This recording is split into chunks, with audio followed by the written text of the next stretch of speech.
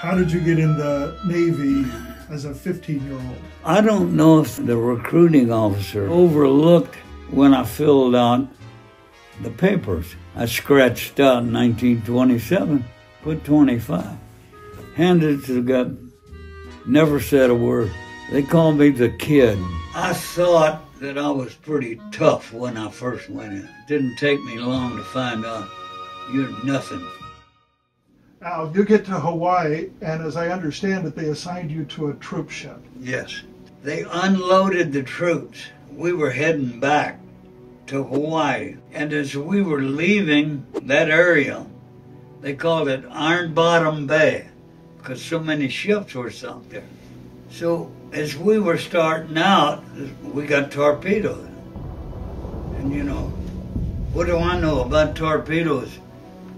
All I heard was abandoned ship, abandoned ship. Well, I didn't have any idea. So I was watching everybody else, and when they jumped over the side, I followed. There were fires on top of the water because the oil that you used crude oil on the ship, and that oil was all on fire. So in boot camp, they teach you to take off your life jacket, hold on to it, and dive down under, and then come up for air. And as you come up, you push that away. Fortunately, I didn't have to go too far. So I put my jacket on, and the next thing I know, I found a life raft. Whether they found me or I found them. And I started to get inside, and I said, no, that's for the wounded. And they had a couple of wounded guys inside of it. So how long were you in the water? I don't remember. 2, 3 weeks. 2 or 3 weeks? At least 2, I know it. So but how did they take care of you? While we were so lucky, they still had seaplanes. So they flew over us because no ship could stop because of submarines in the area. So these PBYs were dropping storage on us. Some of us fell on each side. So we had food and water and a canopy, and you hooked it over to get out of the sun. How were you rescued? Everybody went to sick bay, make sure you were all right. And they fed us. And we thought, you know, at least we're going back to state survivors list. No way. And it's about this time you got word that the USS Wasp? A couple of days later, we got word that the Wasp was hit. And they wanted a ship to go alongside and pick up survivors because they knew it was going to sink. So like I say, you stand in line. When you're the shortest, it's you. You, and you. That's their idea of volunteer. Back we went, put us on a destroyer. We went alongside. We didn't even get to tie up. We got hit again, and this time I got blown off. So I didn't have to swim through anything. When I came to, if I was out, there was a fragment of something in the water, and I held on. And fortunately, there was a raft close by, so I swam over to it. I never did think that we would ever get hit that much and survive.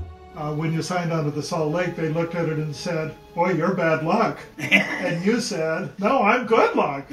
I survived twice. Yeah.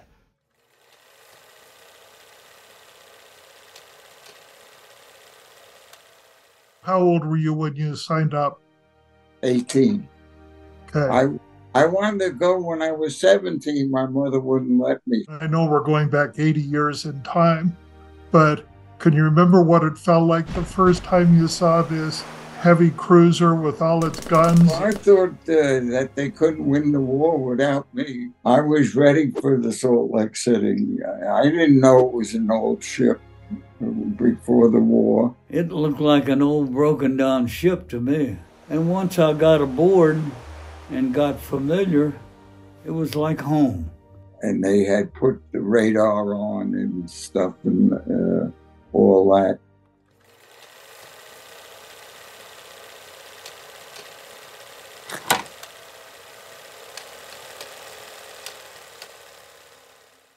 I don't think many people know what the role of a storekeeper is. Well, we sold mostly toothbrushes and toothpaste and stuff like that, and candy.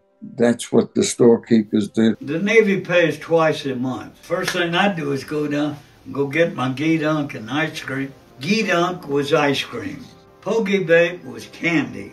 And the storekeepers were over it. I was a storekeeper, and I was selling it in the store that we had on the ship. The ship was designed for 500 men and like 50 officers in peacetime.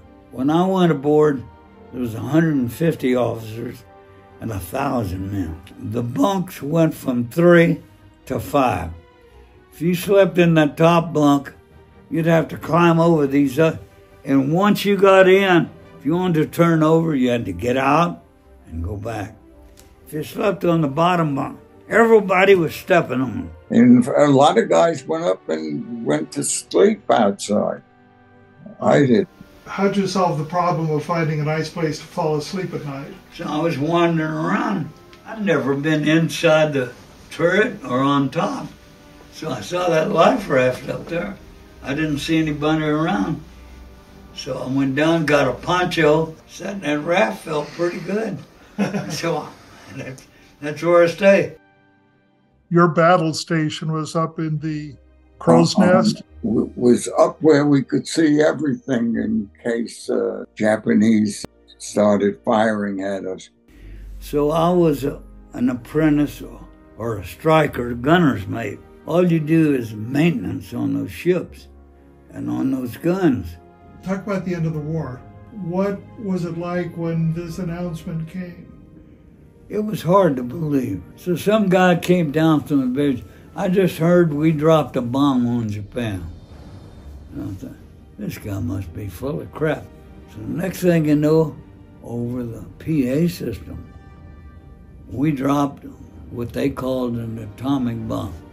I had no vision of a bomb doing this much. And we got up one day near the end of the war. I was on the searchlight, and we could see everything around us. Every ship, as far as you could see, was a United States ship.